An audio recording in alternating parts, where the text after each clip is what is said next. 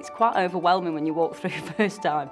You've got things flying everywhere, boxes and trucks. When you walk through the door and you actually see how big the place is.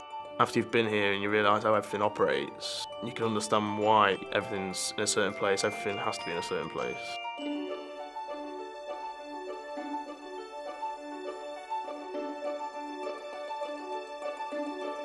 My name's Pete Dennis. I started here in May the 11th, 1992.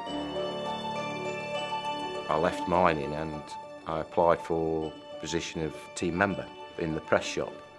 I got took on as a team leader when we first started here in 92. And I can remember walking into the press shop, bearing in mind the presses I'd worked on were probably maximum up to 50 tonne. We walked into there and they're 3,000 tonne presses and they're about as big as a block of flats. So that was a little bit daunting for me. The Toyota production system is the foundation of what Toyota do.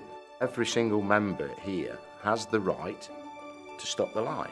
If he sees something that's not quite right, we have what we call the hand-on system. He has the right to stop that line.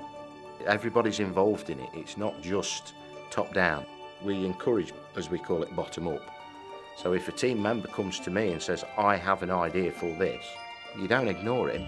There's nobody has a better idea than that member. The biggest asset we've got is the guys that work here. And it's not because you cut them open and they're like sticker rot and they've got Toyota through it. That's not it. It's just the amount of faith and pride that the people have got. And they will do what they can to help this company because they know it's helping them at the end of the day.